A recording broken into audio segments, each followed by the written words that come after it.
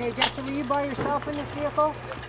They're members of the Comox Valley's combined auto extrication team, practicing to quickly and safely get patients out of trapped vehicles. The team is preparing to head off to Calgary in 2 weeks for Alberta's regional competition. What we use is what's called Platinum 10. We want to use 10 minutes of the golden hour to be able to extricate that patient and get them to an OR. We've got to work quickly and we have to work safely.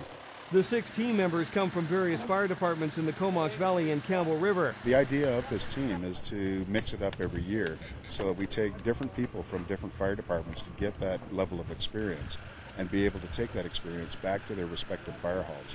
Can I grab that leaf out of there?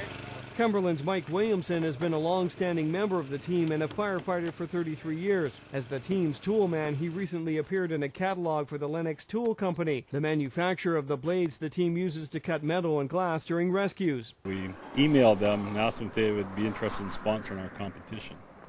And they said they'd be more than happy to sponsor the competition and sent us 100 blades, as long as I would send them a testimonial of why we like the blades and why we use the blades.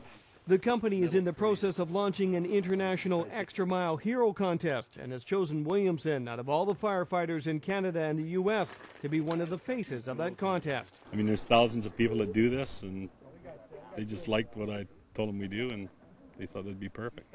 He was flown down to the U.S. to pose for photographs, and while there, the self-described tool buff was pleased to be able to tour the Lennox factory and give engineers feedback on their products. But they seem very interested in the fire department's part of it, where we use these 10-inch and 8-inch blades.